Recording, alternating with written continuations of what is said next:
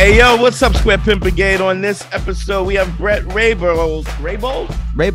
Raybould. He's back again. I love this dude. He talks about his play. Is it okay to talk to an ex? How to pick up a stripper. And he talks about his new play called Race the Movie, the Play. Check that out. racethemovie.theplay.com. Also, don't forget the Patreon. Sign up for the Patreon. Consultations. That's right. DanteNero.com. God, Harry, I'm sorry. I was going to say the Patreon is where we do our bonus content, and for a small fee a month, it helps support the show and keep the show going. And we do bonus content like this week's episode. We continue our conversation with Bret Raybould as we discuss why perspectives in life matters, small tips on speaking with women, and also some Patrice O'Neal and Bill Burr stories. So that's all exclusively over at patreon.com/manschool202. I'm not an alpha male. I'm not a beta male either. I'm just a better man. Well, put your happiness first, because if you don't, they won't. Yo, what's up, y'all? GYBB, get your balls back. WWDD, what would Dante do? The sexual revolution being podcasted. And I am excited. We got a special guest this time. Now, I know I've said that 500 times before, but this time I mean it. First and foremost, I got my partner in crime. What's going on, Harry? What's going on? Hey, buddy. What's going on? I'm doing great. Life is good. I can't complain. I do complain, but nobody cares. It's nobody's listening. It's not worth complaining about, but that doesn't stop me from complaining. You ready to rock and roll? Absolutely, always. All right. Well, this is a friend of the show's been on the show before. He's got some shit that he wanted to promote out, and always like talking to him, and always like watching to see where his Bitcoin is going. He's always doing something strange and different in comedy. Something different. And so right? He's got another thing for us today. He's got a good life. Hashtag why not? Right. That's right. Give it up for Bret, y'all. Give it up for Bret. Bret Raybould, everybody. Bret Raybould. How you doing, bro? It's great to be here. I'm ready to get my balls back, yo. How's that been working? We gave you a little advice last time we spoke. How'd that work? You know what? It's been good. I mean, I like to think I'm with the new lady. I had a breakup, but it was like a chill breakup. I've had, this is my third adult relationship, and right. That breakup was like chill and relaxed, and the one before it was like messy and awful. And then now in the new relationship, 3-4 months in, it's going well. I got my balls, I hope, at least. We always have them. The problem is keeping them. That's the problem. Yeah. It's just through. I used to always say that there's no vacations in manhood.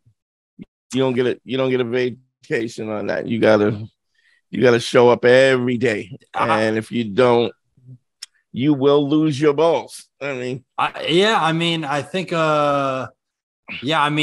you got to communicate what you need, and I think you got to be with a person who there are expectations for. It can be sometimes different as a comic in a relationship too, just in terms of the work hours and stuff like that.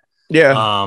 Because we aren't as, prototypically 9 to 5. Our hours are more sporadic. But to be honest, I know plenty of 9 to 5 guys who are home and their woman is still lonely, even though they're home. So what I mean, I think what has to happen is I think what we're talking about really is a quality time as opposed to just time in general. And I think the one thing about a comic has legitimate excuses for not that you need a legitimate excuse. I mean, the reality is if you're with somebody and you don't want to be with them and you don't want to spend time with them, then you are what are you doing? You know what I mean? Why even do that? Right. That's the idea of quality time is definitely one that my lady has helped impress upon me, just in terms of like sitting and watching something at the end of the day doesn't really count as us being together. That's us downtiming it is different from like, oh, we're actually, engaging, doing something interesting, or if it's just going to the park. It doesn't have to be like a... Yeah, but it all depends on, I think it all depends on it. And then I think it's reasonable to think about certain things in terms of what somebody wants or what they don't want. It doesn't have to be, I mean, it could be sitting and watching something if that's what she's into. I mean, I think that we have a standard of what we think it should look like, and that really doesn't matter. The bottom line is, again, as I've said this at least 100 times, relationships are really easy. It's what is sort of like what are your non-negotiables, and then never negotiate them. And if our non-negotiables don't match up, that's what I don't have to be mad at you. Right. We just don't match up, I mean, I think in just recognizing, being honest about what you're looking for, because if you're not getting what you want anyway, what are you doing? Like, really? Sorry to cut you off. No, go ahead. No, totally. I was going to ask you, I mean, you obviously, I think you talk with a lot of guys who are either maybe wanting to get in a relationship or are in one. Yeah. Do you find that people just stay in things where they're not having a good time just because the Band-Aid pull off is sometimes I don't know if you heard of my good friend, Johnny Depp. Your friend of the show, couldn't get him to go. I mean, he doesn't listen nearly enough as he should. But I mean, and then I had a client the other day, Will Smith. I don't know if you heard it. He's an actor. He does some small films here and there. And, yeah. And so I mean, but I think that's really that's really a testimony to how far up it goes. Totally. That type of stuff is fascinating to go like, I heard Will Smith in a actors roundtable, when they do those things, right?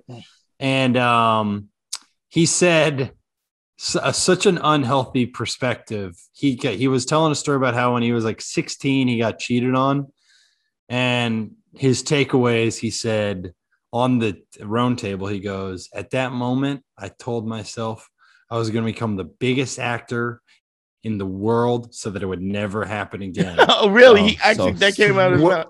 Dude, I swear that was like a direct quote. And I remember you, like, in retrospect, you're just like, oh, first off, you're like, that's not how it works. No. Like, it's not like, clearly, even if you're a man of insane success and stature, that's not how it works. And then obviously it didn't work out that way either in the literal sense. Right. It's just like, oh boy, William. Yeah.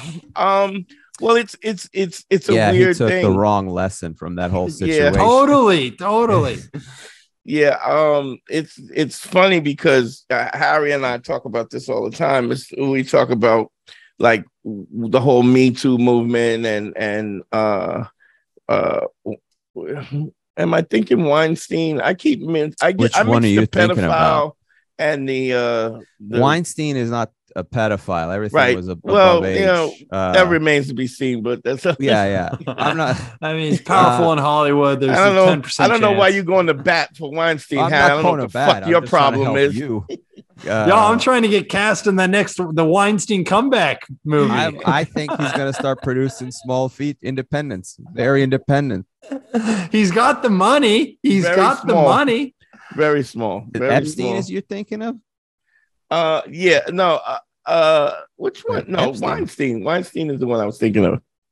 Okay. Epstein was like trafficked young underage. Yeah, right. So my point is what Harry and I used to say until Harry started defending.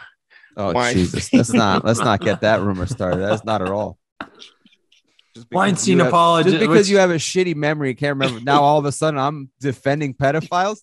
How does this happen? How am I an advocate for pedophiles all of a sudden? Because you can't remember two separate sex offenders. How about this? You want to hear something? Fuck it, Harry. You just mixed them up again. Probably.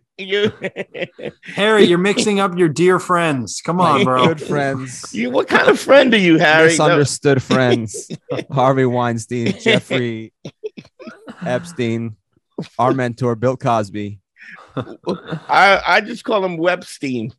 So that covers. That covers covered either way. Webstein. So which one were you referring to, Dante? What are we Weinstein. talking about? Okay, Harvey Weinstein. Like you and I have talked about this several times. Sure. A guy like that who does and says exactly what Will Smith said, which is that I'm going to become rich and famous enough that nobody will ever do that. But what Weinstein and these guys do, I will become rich and famous enough so that I will bend everybody's will, and everybody who doesn't find me attractive, if they don't, I will make them have sex with me, and it's not going to matter what they think or what they don't think. I'm going to make them so. And one of the things that I've had this argument with women a lot of time is that guy is probably not the best boss in general. I understand that he likes sex, and he likes women, likes pussy, and just because he doesn't like man ass doesn't mean he's a great guy. So that everybody that works for him is subject to him being a fucking idiot, a piece of garbage, who feels offended by the fact that he's not attractive or not whatever, or doesn't get the attention that he wants, and he treats everybody like shit because he has power over them and he controls them anyway. And had he been interested in men, Terry Crews would have had a problem. You know what I mean? He would have definitely, because Terry lets it happen, even if it's with his wife watching. So I've never heard that one. Is Terry Crews into the cuck shit? Oh no, he's not. Well, no. What? I don't know. Crews. My bad. Terry Crews got grabbed. He basically came out as saying he got Me Too'd by a director or something. Grabbed his balls in front of his wife, and he came out and said he got Me Too'd, and then. D.L. Hughley was like, I get that you want to go along to get along because you want to get these parts. He says, but this is in front of your wife. And so Terry Crews threatened to kick D.L.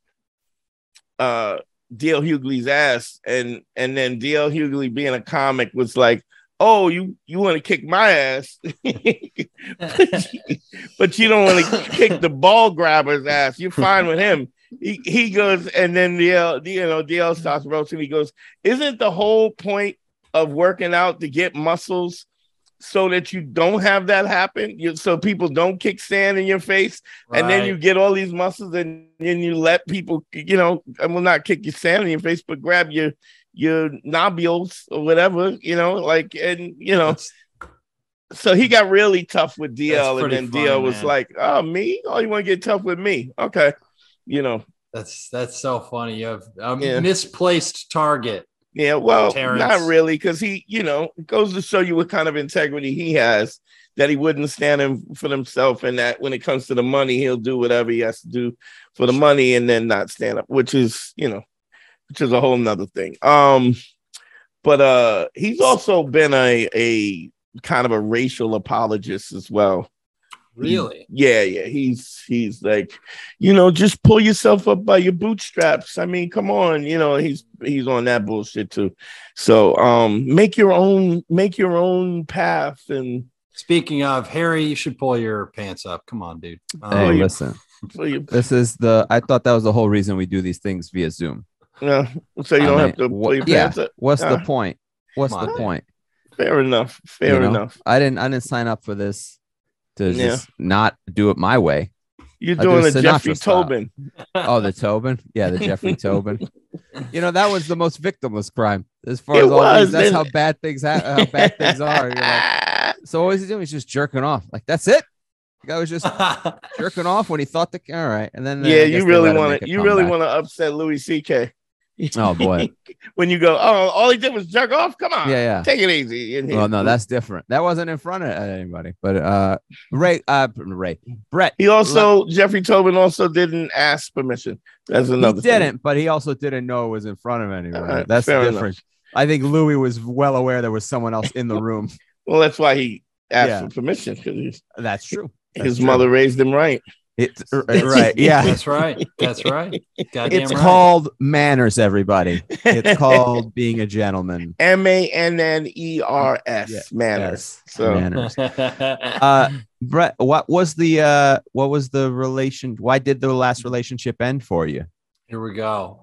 It was one of those ones where I think it was just two ships passing in the night type of thing, where it was just like, I think we just didn't have that next level connection. And I feel like we both liked each other. We both got along well, but, and they were a cool person, but it was just kind of like a sense of needing something more, I think, for both of us.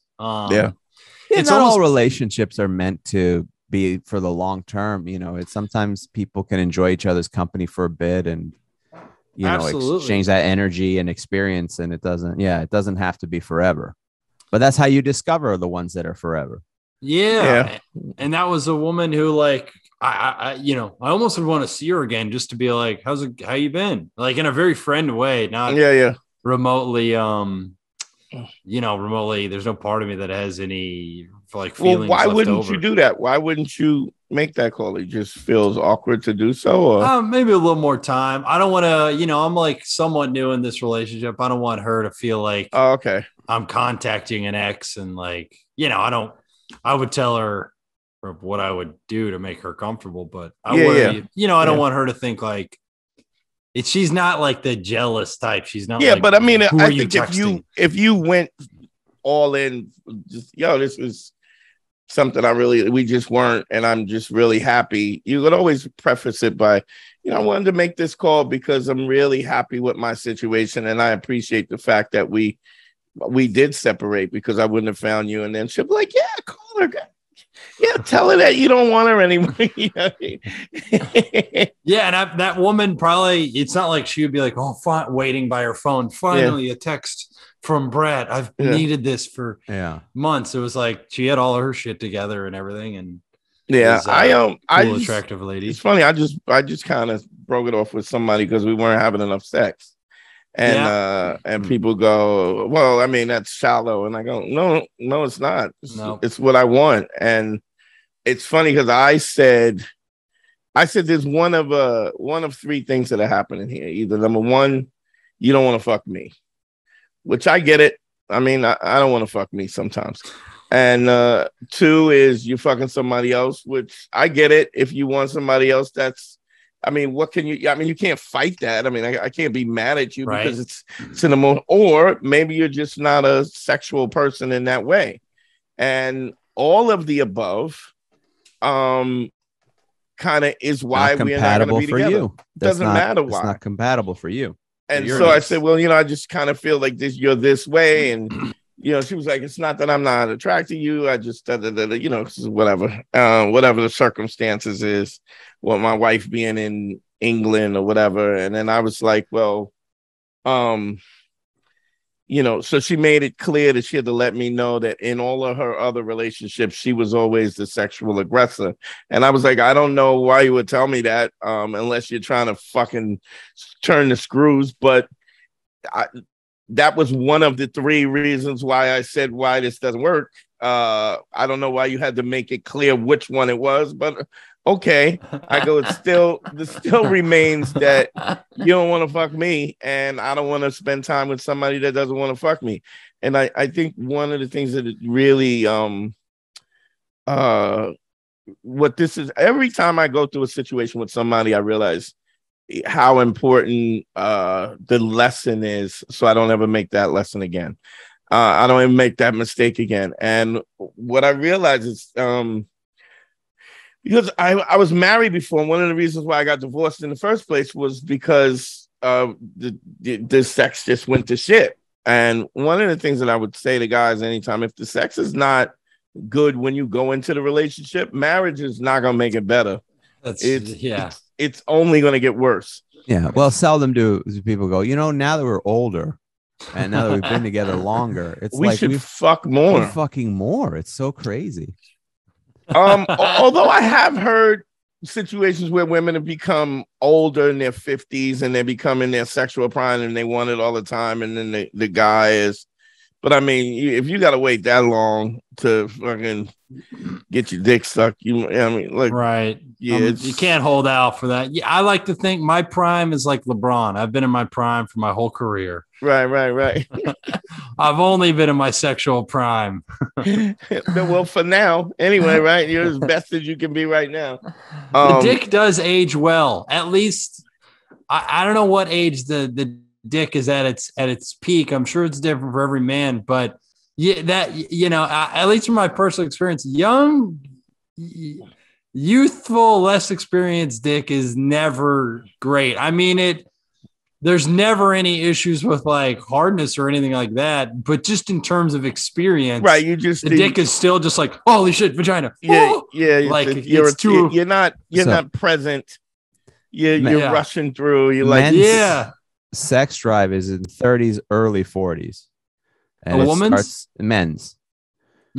Starts to decline. Testosterone starts to slowly decrease around age 35. Typically goes down by about 1% per year.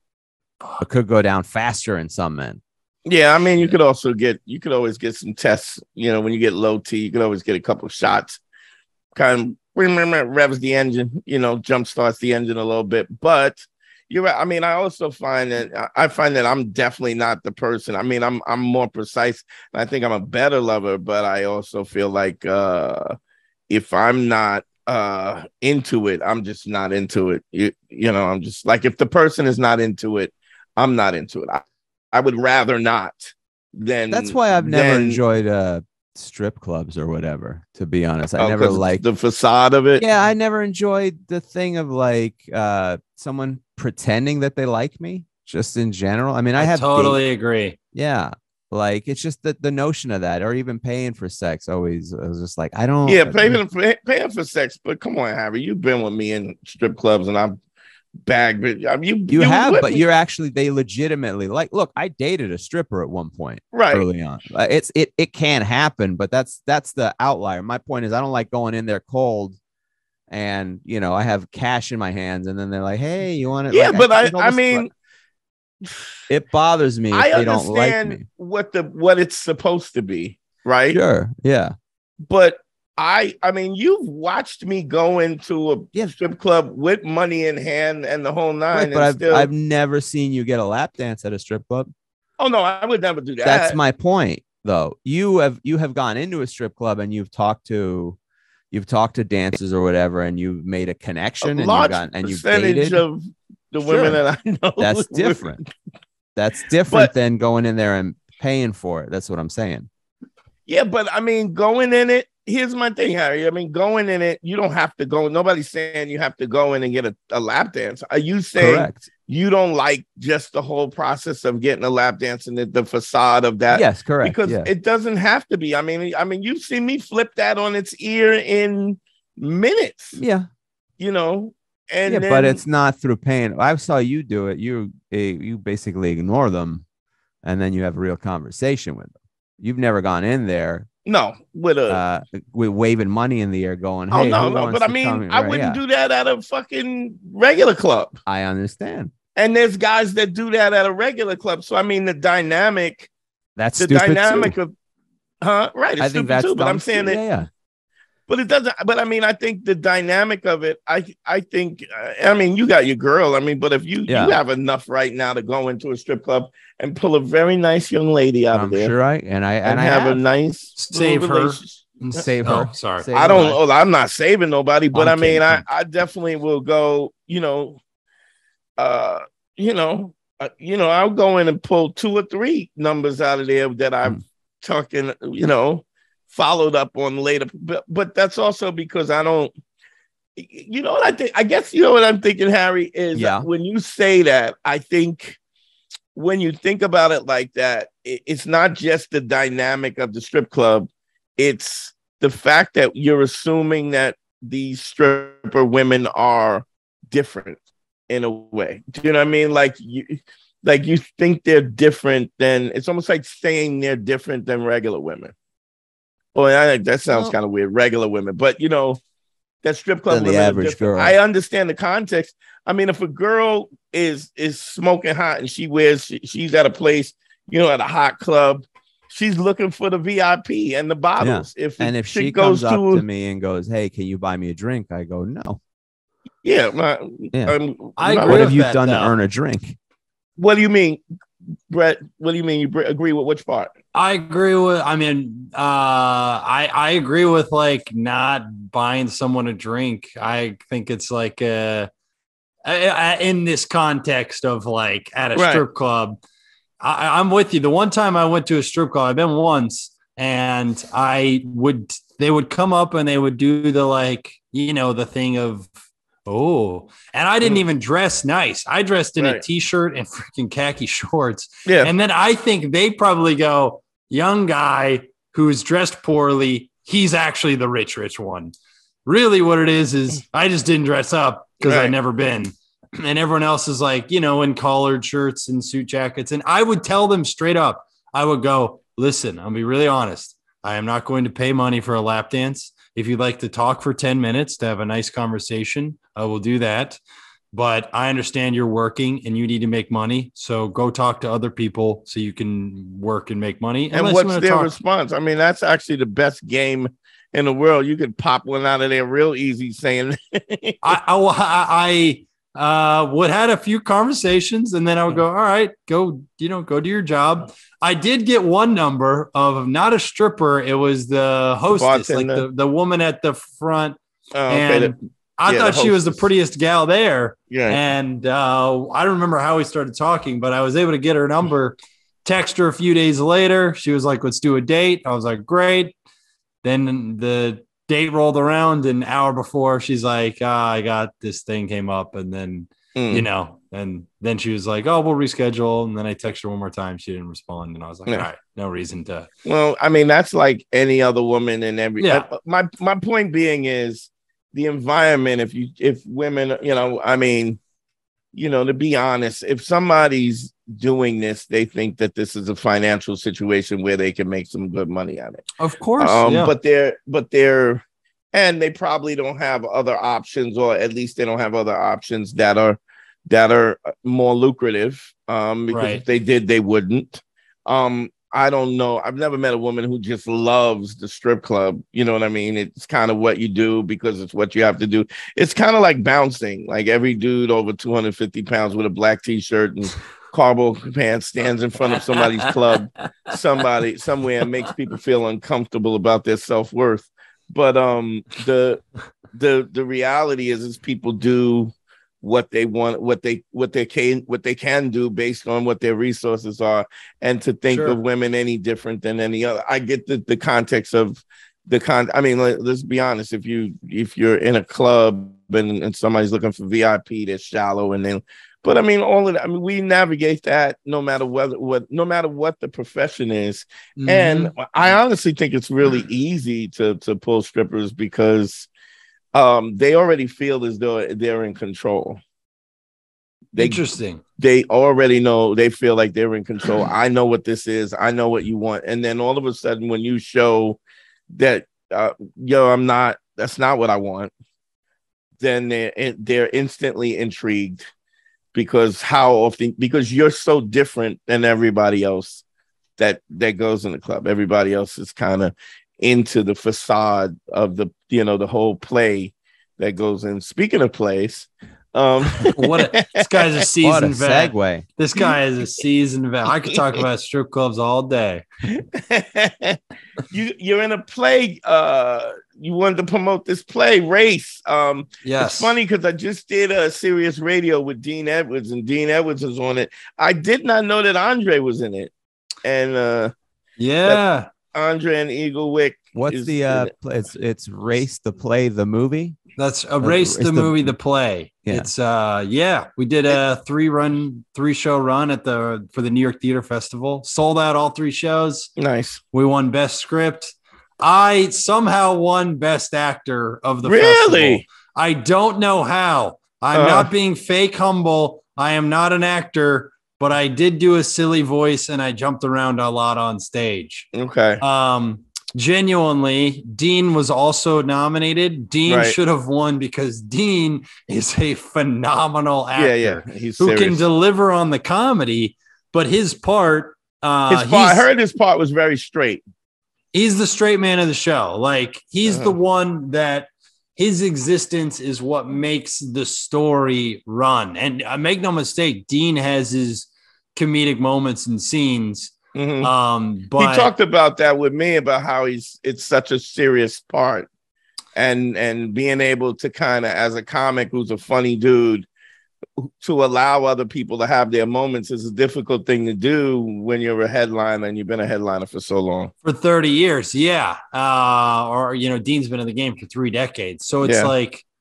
Yeah, but it's like it's almost like he is the engine of the whole thing, and there is no comedy without him. Because there's no setup. There's no setup, and he has make no mistake, it's not like he doesn't have his laugh lines. And what's really cool is watching a guy like Dean be able to squeeze a laugh out of not a joke. He can make setup funny, or just with line delivery and performance. But I'm very inspired by Dean. I mean, it's really cool to watch him work every day at or almost every day at rehearsals, and it's very humbling to have him involved because it's like, holy shit! You know what's funny? Yeah, Dean did serious. Whose house are you in? The guy who did his play? Yeah, we're in. It's not my house, but we rehearsed, and he may have recorded where I am. Yeah, he recorded for. He's come to think of it. I saw it coming together now. He was, because I remember the staircase in the corner, and he was like, oh, we were going over lines and stuff. That's interesting. Yeah, this is the house that he recorded that in, because that day, I remember that day he was like, can I just record at your place? And I was like, yeah dude. This is the house. I live in this house. I am somewhere in between squatting, but the guy knows I'm here and he doesn't really care. Okay. So it's I got no heat or hot water, but I also don't have any rent. So it's a pretty fortunate living situation for someone pursuing. You got that award though. You got the best actor. I got that 200. That it was the prize money was $250, guys. Nice. Listen, I'm not trying to flat that $250, like plastic trophy that they probably scrubbed out Little League champion and just put tape that said best actor on it. It was weird that it had a guy doing a judo karate kick. It was very a roundhouse kick at the top. It seemed like a strange snap kick on it. It did seem like a strange thing. Best supporting actor like had that. a bowler on top. It was very odd. Weird. Would have surprised me, but well, what's the play about? Yes, well, fantastic question. It's a it's Race the Movie, the play. It's a spoof of all of the recent white savior movies. So and prestige race movies. So basically, picture Scary Movie, but for Green Book, The Help, Hidden Figures, 12 Years a Slave, Django. Its original title, and I have a co-writer on it. I also wrote it. We won Best Script also. My co-writer is Christian Duran, who Harry, I think you're I know Christian buddies Duran. with Chris. Oh, Chrissy, yeah. Christian Duran. Is this the play that you were talking about the last time that you were on the show? It was then a movie script. It's all coming together now. The reason I launched the cryptocurrency called Bretcoin was I was trying to raise capital to make the movie because I wanted to be able to make the movie without permission from traditional industry gatekeepers, because every traditional industry gatekeeper said this script is really funny, but it's we can't do it. We can't do it. And it was really frustrating because we know what we're making fun of. We know what we're satirizing. We know audiences will get it. It's like people are smart enough. Like, we're making it. Sorry, I cut you off. Why don't you do the Race, the movie, the play, the Kickstarter? We did launch a Kickstarter. Okay. We successfully funded our play. Beautiful. And that's what that Kickstarter is what funded this the run of shows in the New York Theater Festival, and what is springboarding us to Our most recent thing we're promoting, which I don't know when this comes out, but if it's before July 17th, we are doing a table read at the Comedy Cellar. You can get tickets at racethemovietheplay.com. It'll take you right there, and it's at the Village Underground at the Comedy Cellar. And so I'm really thankful for everything that you guys let me talk about on your show. And a lot has led to this, and I think it's only going to get bigger from here. I mean, I really think it's a perfect concept with a great script and an even better cast. And from our star, which is Dean. By the way, I wanted to say this. They gave me the award, and I want to make this joke. It felt like when Macklemore got Best Grammy over Kendrick Lamar. Oh, that's how I felt when they gave it to me. You didn't. Even Macklemore is from his grave going, you didn't beat Dean. I got no fake humility about it. It is fitting that a project that is about white saviors, you do win Best Actor. Yeah, you do understand that that a white man would win Best Actor and the best. There's literally someone jokes else in our from show. The play who was nominated, a black actor from the play. Dude, for the show, the script, the story is centrally Dean's character's story. Like, it's a head fake because my character's name is Wyatt Savior, and it's a head fake because it starts out focusing on me. But after the first 3 scenes, I then become like an ensemble player. The first 3 scenes, the first 20, 25 minutes, I'm in all of it. But after that, I then am one of the ensemble actors. And Dean is the one, his character.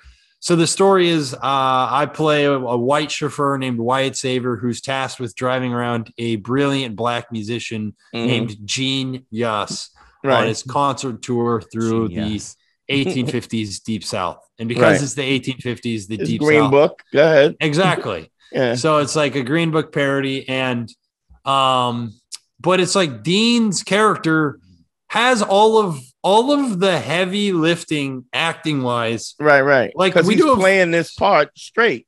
He's playing it straight. Educated. Yeah. Is he also gay or no? He is in our script. And funny thing. Oh, Dean said the funniest thing in a rehearsal because in the script it does say towards the end, his husband comes in, and it's part of the joke is his husband's name is Oscar, so he goes, "I'm his Oscar," and then they smooch. And that's like the joke. And I remember Dean one rehearsal, we were like, "So you guys," and Dean goes, "Listen, I'm letting a few N-bombs fly. I don't need to kiss a guy." And we're like, fair. That's totally fair. It's coming together, man. It's coming together. I mean, the cast, I can tell you every character's name is a joke in it. We have Wyatt Savior, Gene Yuss. We have Ted Alexandro plays a character named Ray Cyst. His wife's name is Ovarian. So it's Ray and Ovarian Cyst. Their daughter's name is Gentrifier. She runs a real estate company out of Brooklyn called Gentrifier Holdings. She's played by Mia. What does Andre play? Andre plays a character. His name is Don Freeman. He's the one who hires me to work for Gene. And the payment that my character gets for driving around this brilliant black musician is I will be able to earn what's called an OOTGO badge, OOTGO. It stands for one of the good ones. It's a distinction white allies can earn from the black community. Wow. Nice. And Who does Eagle play? Eagle plays a character named Stretch, who is a slave on the plantation who we are introduced to him because he's on the plantation and he's going like, "Yo, check out my sheet music. Yo, check out my sheet music." Like he's oh, that's funny. He's He's like, "Yo, I got the hottest spirituals in the game, bro. I got them slave bars." That's dope. But Eagle, everyone, like, you know how with comics, like, it's different with comics. It's not actors. Mm-hmm. It's comics. And what has been awesome about comics is we do know funny, and we have a great funny script, but you better believe when you get 5-10 actually funny comics in a room, you better believe some punch-ups are just some regular shit is going to get pumped up. Everything is going to get bumped up. And what's great at being a comic who's making this, and Christian too, Christian was the director, we never had any ego about the script or our jokes.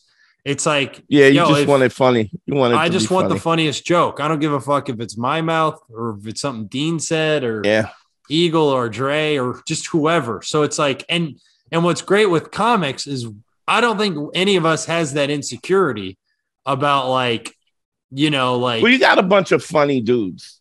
We all know we're funny. The insecurity comes when somebody's not funny and they don't want to be outshined, or know. There's people who are, it's show business, man. There's really talented people who are still self-loathing, and it's never enough. It can be a double-edged sword. It could be dangerous. There's people who get up and kill, but it can still be tricky, especially when it comes to acting and you have to allow other people to have their moment. There is that bit of ego that could happen. I've done some acting with comics, and then I've done it where it was really difficult because somebody just kept trying to steal the line, I've never had that with people who have like established comics. I've never any established comics, because all established comics at some point in time they do some acting, and in the context of some acting they need to stay in their lane to a certain extent, because if not, then none of it is funny. It's just, you're just talking over each other, and in the essence of what it is. But I mean, I think what I think also is great that this is becoming a big thing where it wasn't a big thing in the first place. Do you understand what I mean? It's getting bigger. Yeah. Yeah. And so, where it was like, I got this script, you guys want to do it, I think you would be great for it. And then comics are going, yo, this sounds like fun. This is something different, something fun. It's funny because I was talking to Andre, and the truth of them, what I love about the business, and I don't know if Harry would agree with this or not, I love about the business that I feel like the business is becoming more more truthful. And look at Harry's face, the smirk on his face. Let me make my point. Yeah. I'm Finish always your point so I can disagree. All right, let me. I'm waiting for my chance to talk. Can you hear me out first before you disagree? Come on. Here's the interesting thing. I do understand that there are still people who are getting the green light who should not be getting the green light, because gatekeepers are saying there's gatekeepers who are present in certain genres of comedy where they're deciding what's funny, and usually the people who are non-creative are always the people who are making the decisions about what's valid. In the context of social media and stuff, what's happening now, there's no more business to business and business to customer, meaning Comedy Central needs to discover me to put me on a half-hour special so that people can see me. Now, it doesn't matter. You can do Comedy Central, you can do Fallon. I always talk about this all the time. A good friend of mine, Pete Lee has 6 Jimmy Fallons, and nobody gives a fuck, because it's more important that you get on Joe Rogan than it is you get on Jimmy Fallon. More eyes on you and Joe Rogan. And so I think, and I'm not saying this, Harry, that I don't think it's all the way fair, but I think it's gonna, because of the fact that when you are selling your product or you're exposing your product to the people get to decide that we like this or we don't like this.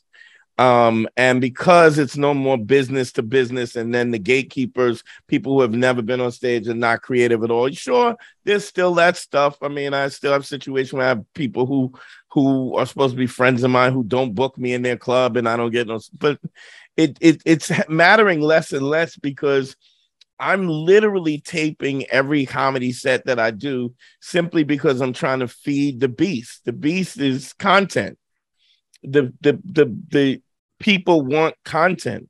I don't believe, and you tell me what you think about this, I don't believe we're going to have Denzel Washingtons and Tom Cruises and mega stars anymore, because there were so many streaming platforms that, whereas we all knew comics who got something or got on a show, we knew exactly what show they got on and what they were doing, and then they were blowing up and they were moving up the ladder. I was watching Sam Jay's Pause on HBO, which she got that. I've never really watched one episode, covered it just because it's not in my realm. And I don't know if you know Leonard Oots, but Leonard Oots was talking about, when I got famous, and I'm in my mind, I'm like, when were you famous? So apparently he had a sitcom on Channel 4 that I've never seen, never saw an advertisement for it. I may have saw a poster for it, and nobody, and then when it gets canceled or whatever, nobody cares. It's literally like you build your fan base, and then they fuck with you, and they fuck with you. The funny thing is, like I was talking about Andrew Schultz, Netflix wanted to edit his special. Do you know it was Netflix? Do we know it was Netflix? I didn't know it was Netflix. Yeah, he said it was Netflix. He said it was Netflix, and he decided he wouldn't edit it. He said, because people want to hear this. And then he marketed it himself and got downloads, and he did over 1 million downloads at $15 a piece.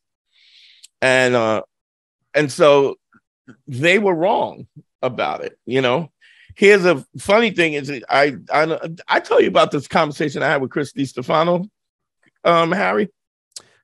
Which conversation? So he did his special.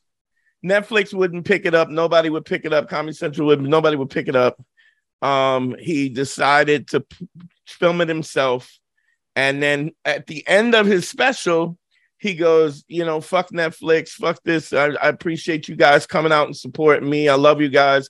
Thanks for fuck Netflix, blah, blah, blah, blah, blah. Then later on, as he picks up heat, Netflix decides to buy the special. So they offer him the money for the special, but now they want to edit out the part where he goes, fuck Netflix, right? And Chris goes, you know what? I appreciate it. I'm not being a dick, but I'm not going to let you edit my project. Right. You didn't pay for it. You didn't want it. This is what it was. Those were my feelings at the time when I shot it. And if you're going to edit it, then I'll just give it back to me. Let's squash the deal. And I'll just market it to my people straight downloads. And they were like, all right, I guess we'll take it. Right now, as artists, we go, wow, it's really cool that Netflix, left that in. Like, how cool is Netflix that they understand the artists and the creatives, and they didn't make him take it out? But that's not. It was Chris that stood up and said, "I'm not going to let you do that." Right. And then they put it in. So when you watch the end of his special, he goes, "Fuck Netflix," blah blah blah blah, which is actually kind of cool in a way. There's a cool factor to Netflix because he did say that, And so I think what's happening is now, because it's direct from you, the creative, directly to the customer, these gatekeepers don't get to decide. And because they don't get to decide, there's a truth to that. Yeah. How good do you think you are? And if you put your projects out there, people who it resonates with they're gonna like it. It's gonna take a little longer. You don't have the distribution, you don't have the exposure to people. But even with this, it's like you're slowly chugging along along this thing. And I really think this is going to be a big thing. I wouldn't disagree with that at all. Actually, I think it's a better situation. Yeah, I think it's a better situation than it's ever been because you have access to just the tools to create, even on TikTok, just they give you the tools to do primitive stuff on TikTok. Right. You have the platform of doing your own shows. You have a platform of distributing your stuff. So, I mean, it's just what Bret's doing is amazing. Just having that platform now. So now, now he can get on our show, a show that is an independent show. Right. And, reach a couple, 1,000 people as far as talking about this project that he's doing that, tens of thousands of people, tens of people. Well, I'm just, tens of thousands. You're right. And so that's really amazing. You can be in your own control. There's always going to be corporate things. I think that, I think people always take control over stuff. Mm-hmm. But I don't know that it will ever be the same. It's very independent. It's the best time to be an independent artist because there will always be a new platform that pops up. Yeah. That, I think YouTube will be bought up by somebody or whatever, but. Right. And then we'll move on to something else. The next one, TikTok or whatever we'll move on to whatever another the next one's going to be. We'll move on to another platform and stuff. But what's great about it is that great creative people and great creative things allow themselves to, if you're on the cutting edge and you're doing it, you meet, and then once you build your fan base, you can tell everybody to suck your dick, because you can do it yourself. What's interesting is that's that somebody how you end up becoming Harvey Weinstein, though. Right. Well, everyone. I didn't mean it like that. Then I mean, you can develop a TikTok following and bend people's will, and that's really the point of all. Yeah, well, you can get a great following and bend their will to suck your dick. But what's interesting is I really feel like this is just the whole idea of it is you could just see it as a creative. I could see that this is a really good project. It's something different. They're probably very nervous about it because it's a touchy subject, but people want this kind of people want it, Yeah. And I think I don't think good comedy or art comes from a place of fear of how you're perceived. I think it comes from knowing and being thoughtful about what you're saying. And and so it was just frustrating. But why we did it as a play is because in our case, it was well, then we can do it and we can do it in front of a live audience and it will kill. And if it kills, you can't deny the kill. You can talk about subjectivity of comedy, but you can never deny you can say, was it a good play? Yes or no. Did it kill? And so vote up or vote down. And is it sensitive? Are these sensitive situations? But also, what you're also talking about is you're dealing with these issues, which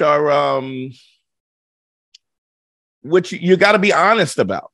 We need to have an honest conversation. And I think what's happening now at this point, I mean, you see somebody comes out and they shoot up people at 4th of July, and then you get people that go, well, it's because of video games and the guy had tattoos on his face and, and there's nothing. So, but I think we're also getting to the point where, and I've said this to Harry, and I think, Harry, you're going to have to give me my props sooner or later. The cancel culture is just about over. There's guys who went on the chopping block, and I've said this, that the pendulum is swinging back. There's always an overcorrection for the undercorrection in the first place. Well, that's going to have a lot to do with the more independent things become, to be honest, because a guy like Andrew Schultz is, for lack of a better term, uncancelable. Right. He's uncancelable and he doesn't need you. He would have been canceled, or censored. Yeah, but I feel like a lot of individuals harping on cancel culture, sometimes I can feel frustrated by some comics harping on it because I just can go, oh, it's a marketing thing for you to do. And I don't need to extend that to anyone specifically. Well, maybe Joe Rogan, but I feel like it's a marketing thing to say he's got to be afraid of cancel culture. I mean, you know. Well, he clearly doesn't because yeah, exactly. We got to the situation with N-bombs on, and I didn't think he should be canceled. I mean, I think that Joe Rogan has evolved in a lot of ways since he first started doing the show till now. And I mean, you're always going to have these imperfect allies. But I think said as much too. He did say that. Yeah, he said himself that. But I mean, I think what's interesting is you approaching this, white savior as as what's the name of your character again? Wyatt Savior. Savior. You're going. This is ridiculous, and I'm pointing this out. So the intention is not. It's not a disrespectful intention. It's the exposition. It's to expose the hypocrisy of it and the fact that people are talking. It's interesting because I had this is a relationship show, but I always want to give a gem here and there, and so I initially had a consultation with a dude. We got time for this, or you want to do this afterwards? Let's do it at the Patreon because we're out of time. So let's do it in the Patreon, but plug the thing, man. I'd love you to plug it, and I'm real happy for you, bro. What you got going on? Absolutely. And so yeah, as I mentioned, we're doing a live table read at the Comedy Cellar, July 17th, the Village Underground Room. If people want tickets, they go to the Comedy Cellar website or racethemovietheplay.com. Okay. It is a great show that one reviewer called Mel Brooks for the modern era. So if you miss that slapstick, that's an awesome compliment, bro. It's a very big compliment. And, I like to think that we set out to write Blazing Saddles in 2022. Yeah, I'm going to go watch Blazing Saddles when we get off.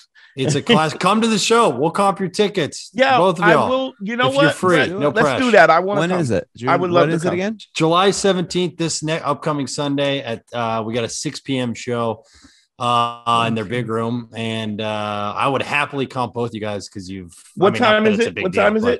It's a 6 p.m.er, so it's all right. I might be able to make that. I'll email you guys both, but I'm in. I know I'm supposed to do a live radio show, Sirius Radio with Karen Hunter's radio show we're doing at Caroline's, but I'm not sure. I think it's 2:00, so I might still be able to make it. I'd love to make it, and if not, I'd love to come see it when y'all do it again. If I can't do that, but thanks, Brett. This was dope. My thanks go to you guys because as you mentioned, like you guys have an independent platform and you've built a fan base and a community of people. So going around the gatekeepers is what's ending. Well, I mean, that wasn't our intention. Nobody wanted to fuck with us. But fuck them for not fucking with you. And now great guys like Jeff Singer can no longer use Montreal Comedy Fest as his dating app. Dating app, yeah. Fuck him. Piece of shit. Anyway, Harry, talk to me. It's good to close out on a positive note here on Man School 202. Never let me say I don't take time out to shit on people. It's never been said, Dante. That is never been said. Nobody has ever said that. Nobody said Dante doesn't shit on people. All right. No. I get off mic and he goes, "That guy fucking sucks." Nah, I would tell you that now. My stuff is just at YouTube. Speaking of independent, follow my stuff because I'm going to be doing some more things here. So please follow me on YouTube. I have stand-up clips, short films. Follow my social media. A lot of the independent stuff I do is on there, and I'm going to be, tweeting it out. Instagramming, TikTok, all of them at Harry Terjanian. All my shit, the Instagram, it's up. Consultations is up. My YouTube page, I'm putting up stand-up and clips and stuff like that. GYBB, get your balls back. Oh, don't forget to follow the Patreon. Patreon is www.patreon.com/manschool202. Please follow this Patreon. Yeah, and we're going to do some bonus creating content and stuff like that. Bonus content with Ray. I keep saying Ray. GYBB, get your balls back. WWDD, What Would Dante Do? The Sexual Revolution is being podcasted. I love y'all, man. Thank you. Thanks for listening.